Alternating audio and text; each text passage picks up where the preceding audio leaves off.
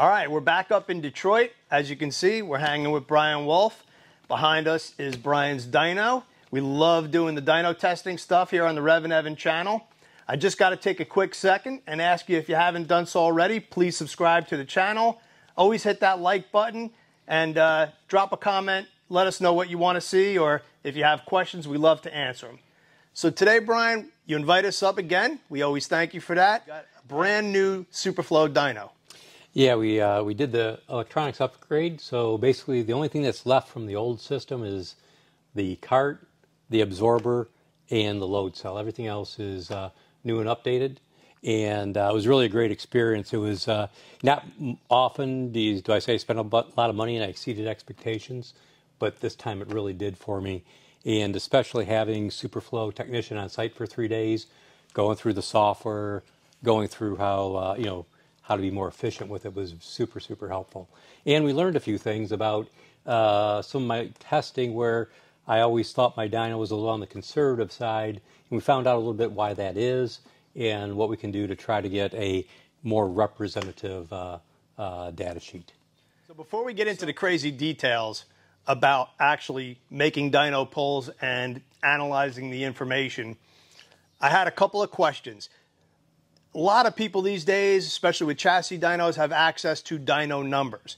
And even with people who don't race a car, people do like to put their car on the dyno. If you just got a blower installed, a twin turbo kit, or even just a cold air that promises X amount of horsepower, the average person can go now and confirm the before and after, spending just at sometimes, just a few minutes on a chassis dyno. So maybe you could explain, not all the deep dive differences, but you have chassis dyno, hub dyno, and then you have water brake dyno. So what are the main differences to the average consumer and maybe to the racer?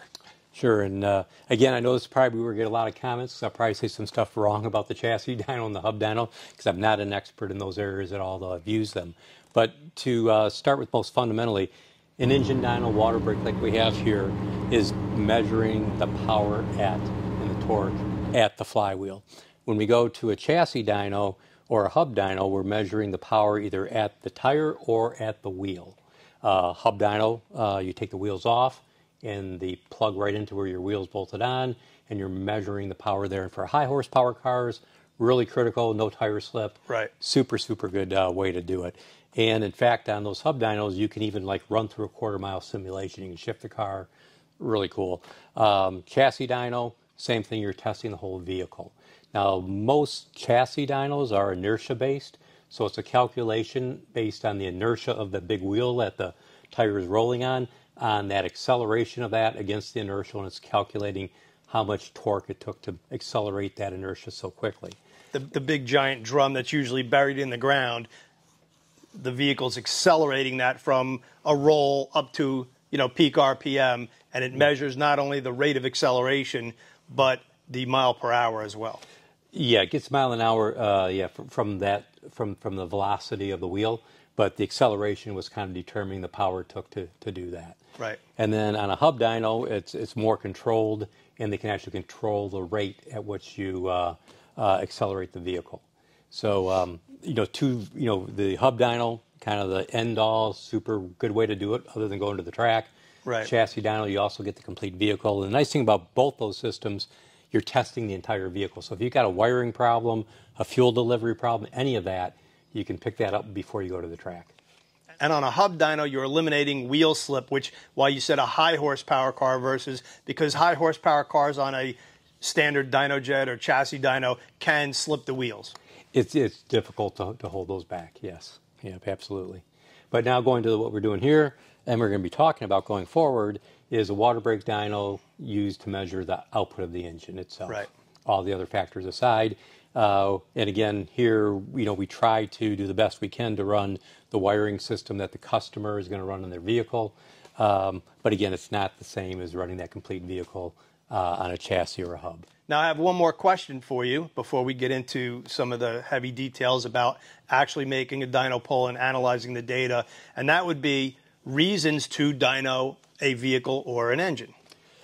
There, two really, different rationales. When we do the engine, basically, engine builders will typically, want to dyno their engine before it leaves their shop. They want to know that the integrity is there, that you don't have any leaks, there isn't some unforeseen issue that happens and you don't know it until you actually put power to it. Right. So you want to check the integrity of the engine. Some people like to do a lot of tuning on the dyno. I personally don't, because I think it's beating the engine up. And tuners like Jason Lee and Patrick Barnhill will tell me, what you get on the dyno is a lot different than what we get on the car for fuel needs, etc., because the acceleration rates are so different. Right. So from a, if I want to check cam timing, if I want to try different headers, it's going to be a good assessment of that. But to me a true vehicle calibration, you're just not. It's not the way to do it. It's more to assess the base engine, the integrity of the engine, and fundamental changes in camshaft, intake manifolds, headers, stuff like that, on a relative difference on what you're seeing for output. Right. So, and especially if you're trying new parts, if you want to test a new cam, a lot easier to do on an engine dyno than a chassis dyno. But on more modern cars, cold air intakes, or if the shop just is going to install an exhaust system for you, you might want to do a before and after. A lot of the newer cars are tuned on the dyno. I see a lot of guys, especially if you're doing a blower installation or a forced induction deal on a newer car, I think you'll put the new tune in and you can validate that really that you're not going to have knock, or you want to, on an engine like this, make sure you have oil pressure when you first start it up before you give it to the customer. Again, the main thing that we're doing here is checking the integrity, checking where the power is. And again, we'll get into that detail of what is the power, the torque, and what to look for, to know that if you've got maybe a dyno that's reading a little bit conservative or maybe a little bit happy. And again, sometimes it's very hard for the shops. Like here, we only work on Godzillas. We don't kind of set up a lot of expectations on power and, get the customer too worked up. But there are cases where the customer is looking for a number. And right. It kind of can lead to things where maybe the number is a little happier than it should be. I wasn't too worried about the number as far as other than relative differences. But again, having Superflow on site, having Brad here, who's a Superflow technician, going through the inertia factor, listening to some of the other guys talk online about, well, how do you know if your dyno data is correct on looking at correction factors, right, and what makes that up so you have integrity behind the number, made a lot of sense. And I thought I'd like to share, it'd be good to share that. All right, Brian, let's talk about correction factor and why is it so important when you're analyzing the data?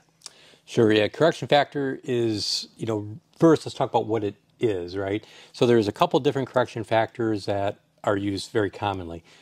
Engine builders like myself or Chris Holbrook or Tony Bischoff or Anthony DeSoma will all correct to standard temperature and pressure. When a manufacturer like Ford Motor Company advertises power, it's J1349. Those two are corrected to two different atmospheric conditions, and it's about 4.5% difference just in that correction factor between right. the barometer, the temperature, and the humidity that they correct to. So when you have correction factors and you correct to that same level all the time, you're adjusting for what's happening in the atmosphere as you're testing the engine. So on some days, it might be a barometer might be very, very low, the temperature might be high, and the engine is actually making less power. Right. But you may change nothing, and then you run the engine again on a day with a high barometer and cooler air, and it made a bunch more power, but it's only due to the density of the air going into the engine. All right, Brian, so the average guy gets his engine built or takes his car to the chassis dyno, and you get that dyno sheet and you're looking at it, and a lot of times you're either really happy or really sad because the number is either meeting your expectation or you're kind of like, wow, I thought my engine or my car would make more power. So let's talk about the things that actually affect those numbers: correction factor, weather, and the dyno itself. Sure. So there's two big factors when you look at a dyno sheet. Typically, we always look at the corrected power. That's what's presented to the customer. What did the engine make? Right. And on engine builders, we look at what's called corrected to standard temperature and pressure, or the old SAE J607 correction factors, which, if memory serves me right, are 2992 barometer, dry air and 60-degree Fahrenheit air going into the engine. Now, when a manufacturer rates an engine, they rate it to the new test procedure, which is J1349, which actually is a lower barometer, a warmer temperature, and it actually is about 4.5% difference just in the correction factor alone. That being said, when you go to an outside engine shop, we're all using standard temperature and pressure. And what that allows us to do is, as the environment is changing, barometer, temperature, and humidity, it allows us to bring that in the engine output back to a common set of environmental conditions that make up air density that allows the engine to make power. That's correct. And to be open on correction factor, Evan, you mentioned this when we were talking about the video before you got here. It's like, how cool would it be if I could correct my ET of my quarter mile to, a 60-degree day at sea level all the time? It would be a standard. But when we go to the track, we don't have that luxury. We have to run in the weather we have. And some days we run really quick on a nice, cool day in the fall, or we don't run so quick on a warm day in the middle of the summer. If you live on the East Coast or here in Michigan and you get to run in the colder months at sea level tracks, you got those hero conditions. But let's say you live in Denver, or you just live at a track that's 1,000 feet or 2,000 feet up, you may never see as good of conditions as you might at some other track. And you'd always be curious, like, what would my car run at ATGO or one of those type tracks? Yep, so you dream of going there one day in the fall and running really fast. But the other thing, to look at on the dyno sheet, there's two things. One is a correction factor. The other thing that I kind of overlooked, to be fully transparent, is when I started work on the Godzillas, I took a stock engine, I baselined it with the dyno headers, which on a stock engine were pretty close to the stock exhaust manifolds, and that was about 508, 509 horsepower. Okay. When I put this a stock engine with same exhaust headers on this dyno, I got about 509. But when Superflow was here, they said, well, that's with no inertia factor put in. I go, tell me more. I said, I've heard the term, I've heard people talk about it, and how it can be used to change the output that I see on my dyno sheet, but I've never really worried about it because I always kept it constant. And what we did was we took a stock engine, we held it at steady state at 5,200 RPM, and we observed the power, and it was about 520. But yet on my 300 RPM per second sweep, it was about 508. Right? So there was quite a difference. Quite a difference. And I've heard of other people, recording baselines of about 515 to 520 something. So I said, well, maybe, I always thought my dyno was conservative, so it must have been, they were smart enough to put that inertia factor in and calibrate it, which is what we did when Superflow was here. So what that inertia factor does is, as you're accelerating the engine, it takes output away from the flywheel as you're accelerating everything inside the engine. So you've also heard if I put like an aluminum flywheel on the car, or I put aluminum rods and lightweight pistons, it's going to rev quicker, and that's because there's less inertia to overcome. So we calibrate that, and again, for me, since it's all Godzillas I do, and all the bob weights are about the same, and the valve train's very similar, I was able to get an inertia factor that I'm pretty comfortable with. But it did change my baseline about 10 horsepower. Even though the relative difference when I started to run different cams and intakes, that looked very similar. But the absolute number, I was probably a bit conservative, and having Superflow here on site and going through that calibration exercise with me was very helpful, and also helped me understand why maybe my numbers were a little lower than other people's. So that's the other thing. So when you look at a dyno sheet, I encourage people to ask the engine shop or whoever dynoed it, hey, I'd like to see what the correction factor is made up to. What was the barometer? Like on the sheets we publish now, we have barometer, we have air inlet temperature into the engine, and we have humidity. And then we have the standard temperature and pressure correction factor right on the dyno sheet, so the customer can see that. And then, if there's any questions, like, geez, I've got a 7% correction. Well, the barometer was 2910 that day. We had 90-degree air going in the engine because it was hot out. And, this is, and the humidity was, 42%. And you can see it right there. But it also is a flag, like if you see, something super high, like 140 or 150 degree air inlet temp, that air inlet temp, that air temperature sensor probably wasn't measuring the air going into the engine. It might have picked up something else in the room in air. So it's always good to ask for that information on your dyno sheet. Is that because it generally shouldn't be that hot in the dyno cell? Yeah, you shouldn't be pulling in 140 degree air in most dyno cells. I mean, you know, you're normally pulling in outside air into the dyno cell. And then the other thing to ask them is, does this include an inertia correction factor or not? And if it does have an inertia correction factor, what is that? Right. And you know, hopefully, you know, and if you may be hearing some hemming and hawing, it might have been, you know, a number that, you know, maybe was a little bit unreasonably high for the combination. To generalize a little bit, you can assume if you dyno test your engine or your car on a super hot summer day, it's going to correct up. It's going to give you some factor back. If you bring your car to a shop in December in New England or here in Michigan, it should be correcting down, unless, like you said, shops like the NASCAR shops or Ford Motor Company go into that a little bit, because they can actually control the weather even down to the barometer, the barometric pressure in the dyno cell, correct? Yeah, Ford, you know, again, I'm not as familiar with what the NASCAR shops have today, but like Ford, you know, when I was there, we had a critical air system, so you're controlling the temperature, pressure, and we could even control the grains or the humidity in the air. So you're really able to get better repeatability. Because one thing I do want to say, correction factor, while it's very good and it's something that you need to do, it also is an empirical set of equations. In other words, it was from a lot of data gathered to come up with the correction factors, as opposed to, you know, a first order principle effect. So that's why Ford, you know, and, you know, I'm sure Chrysler and GM and Toyota and all of them are about the same, where they have those critical air systems to try to get that repeatability. Right, and when you see a number like the Shelby GT500 makes 760 horsepower, that's also with the air inlet, with catalytic converters, right? The standard that you mentioned for Ford and that the other OEs use.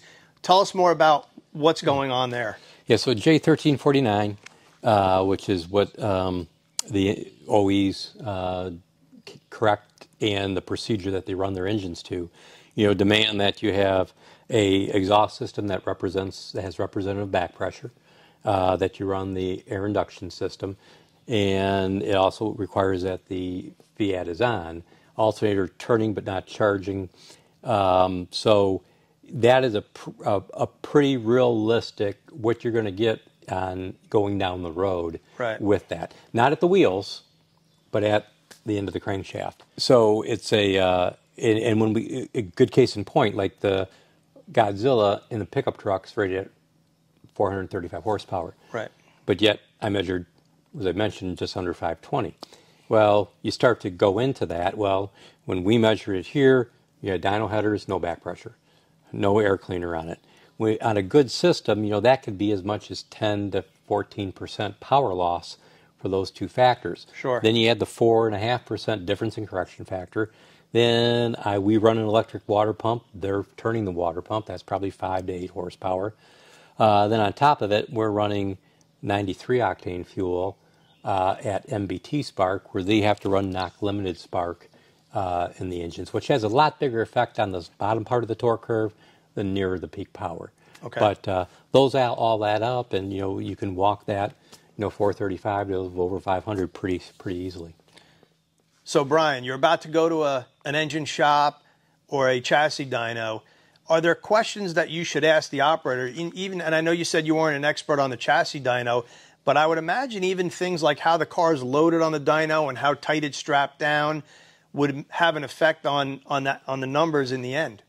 Yeah, they very well could. And to be open, can't speak to, you know, how much difference it would make if it's torqued down with more strap load than is needed. But one of the things I can say is when you're going for the number and you're observing what the engine's going to run, I would say don't go in and with you know, telling the guy, boy, it better make, you know, 780 horsepower. I'm going to be really disappointed, or, you know, because what you're doing is, you know, you're sending a message that may lead someone to try to give you the number you want, which might be a little bit on the happy side. So I think, the best approach to go in is saying, hey, when I get the dyno sheet, I'd really like to understand what the barometer was, the humidity, and their air inlet temperatures.